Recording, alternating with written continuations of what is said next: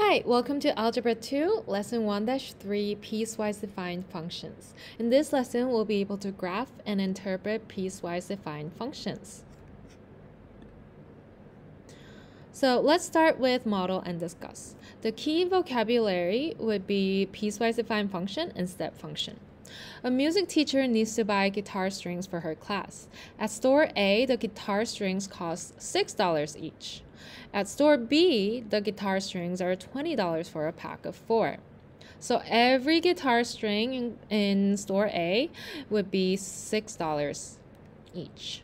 And then here you have a pack at store B for $20.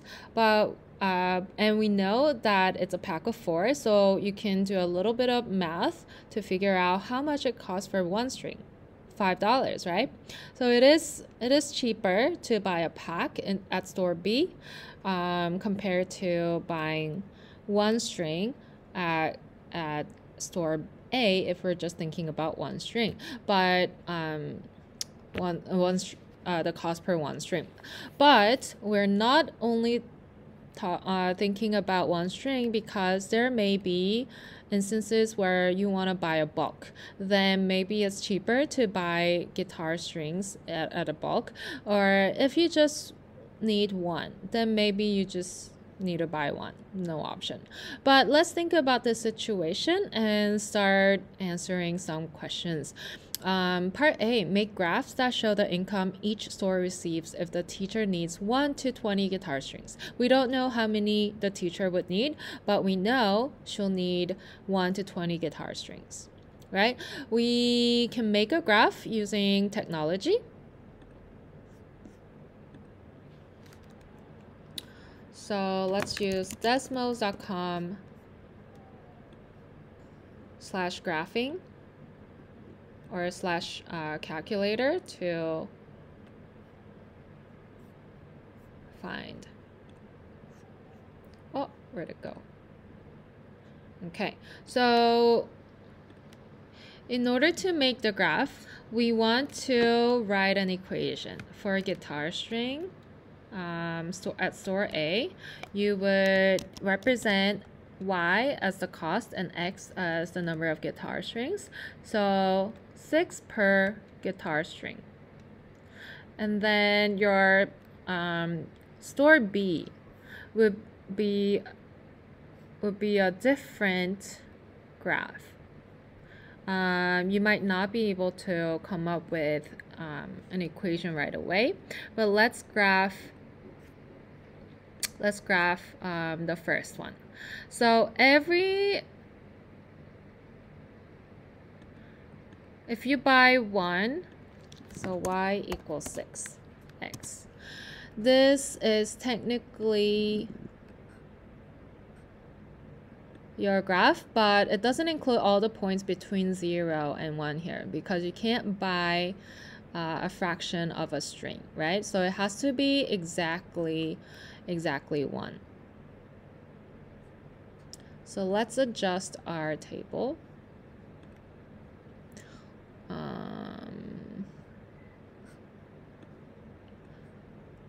Your x-axis could be from 0 till 10, and then y-axis could be from 0 to maybe like 30.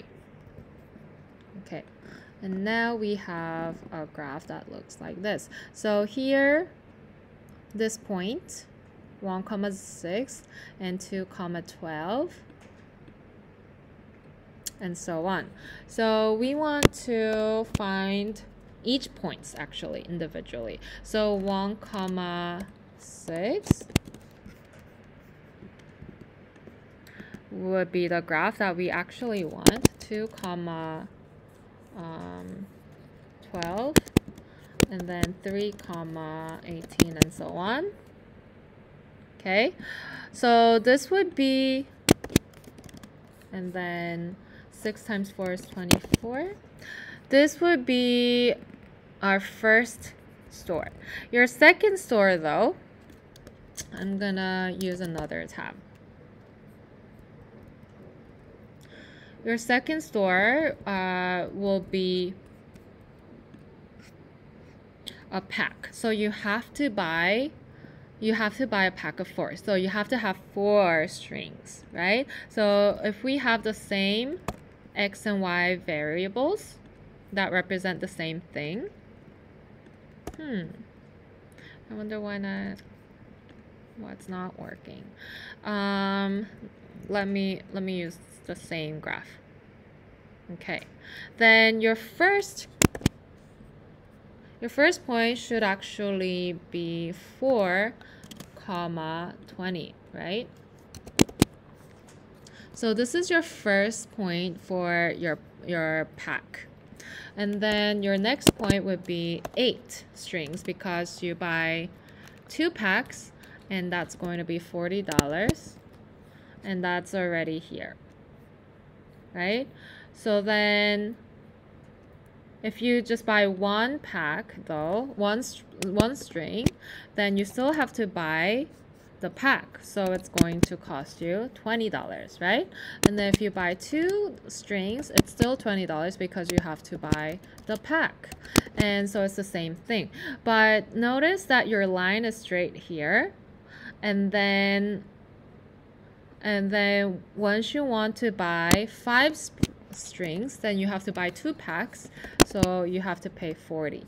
And do you see the big jump from here to here? Yeah. So these are the 2 graphs that we want to graph. If the variables x and y represent the same things, then our 2 graphs are going to look very different. The first one may look like a line, but the second one, you have multiple lines that jump, right? So this is a situation where it's very odd. Let's look at part A and try to graph part A. So where could I graph? Let's graph it here. So in part A, your store A will have x variables, number of strings, and then y variable, income or dollars, or you can say cost. There you go. And then so from 0, you buy 1 string, and it's going to be $6. You buy 2 strings, it's $12. You buy 3 strings, it's $18, and so on, right? So it increases by 6. Okay, and then store B, you'll have steps. So they're representing the same things. And if you want to buy 1 string, you still have to buy a pack. So it will cost you $20 if you want to buy 1 string, right? If you want to buy 2 strings, you still need to buy a pack. 3 strings, buy a pack. 4 strings, buy a pack. But once it gets to 5 strings, then you need to buy 2 packs. Then your price jumps from 20 to 40, right? So if you go to the store B, then you have no option. If you need 6 strings, then you need to buy 2 packs as well, 7, 8. And then once you need 9, then your price jumps again by 20, and you need to buy 3 packs, which will cost you $60, and then so on. You see that? So the graphs are going to be very different between these 2 stores. Let's look at part B. Describe the shape of the graph for store A. Describe the shape of the graph for store B. Why are the graphs different? Okay, so why are they different? Let's first describe the shape. Okay, so the first, let's write part B here. So the graph of store A is a straight line, right? And then the graph for store B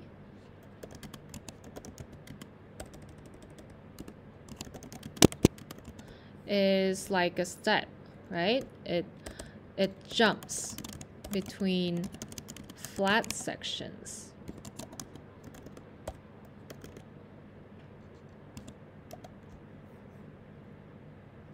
And they're different because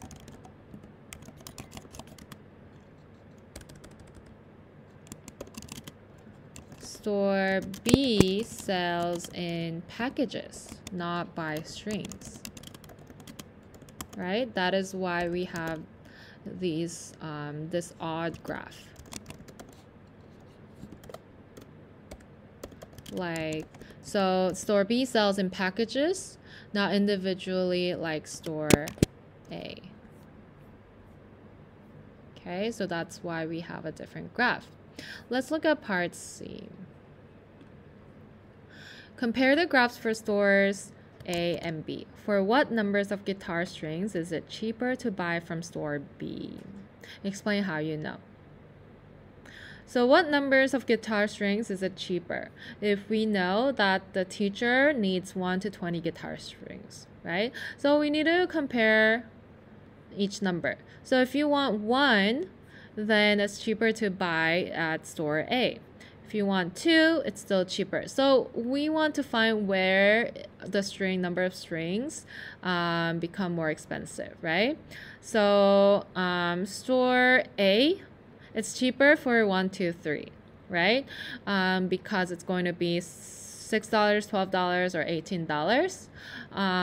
But then if she needs exactly 4 strings, then it's cheaper to buy the pack at $20 instead of at store A $24. But then again at string number 5, if you want 5 strings, then in store B you have to pay $40 again, but at store A you multiply that by 6 and you just need to pay $30 for 5 strings. But at store B, if you want to buy 5 strings, you have to buy 8 strings, right? And that's going to cost you $40.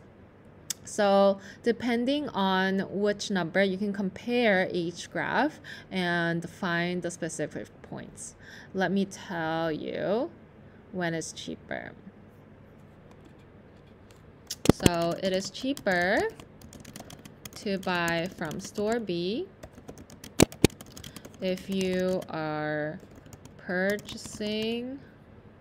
Oh, let me move this here.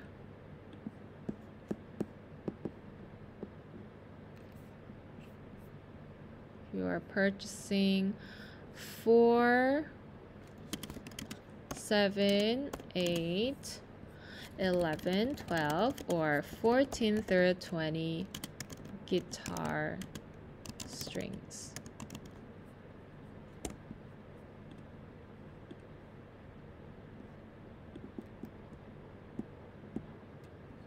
Okay. You can compare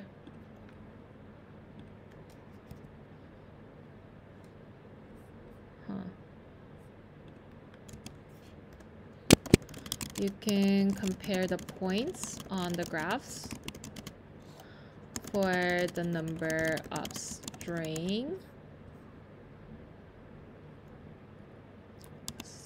and find which one has a lower price. Okay. There we go. All right, so store B. The graph of store B is something called a step function, and it's a part of piecewise-defined function. So we have a question. We'll answer throughout this lesson this question. How do you model a situation in which a function behaves differently over different parts of its domain? So we're going to look at examples of piecewise-defined functions in the next videos. See you in the next video. Bye!